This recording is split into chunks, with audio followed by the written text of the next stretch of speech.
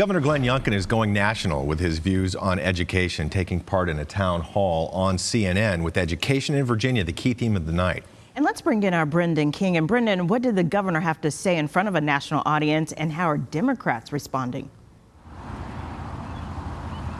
Last night, Robin Reba, Governor Glenn Youngkin was asked about a wide array of issues, including teacher pay and drugs inside schools.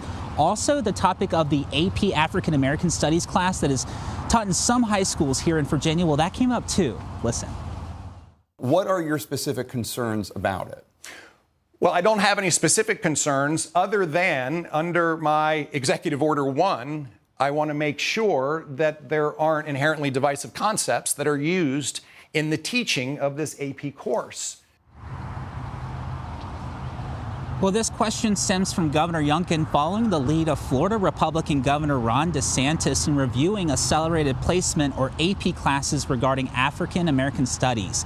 Now, last night, CNN's Jake Tapper asked Youngkin to be more specific here. What exactly are inherently divisive concepts that concerns him the most? And Youngkin responded that CRT, critical race theory, is not a class that's taught here in Virginia, but instead he says it's a philosophy incorporated in the curriculum. The inherently divisive concepts are taken directly from the Civil Rights Act. And they're teaching children that they're inherently biased or racist because of their race or their sex or their religion.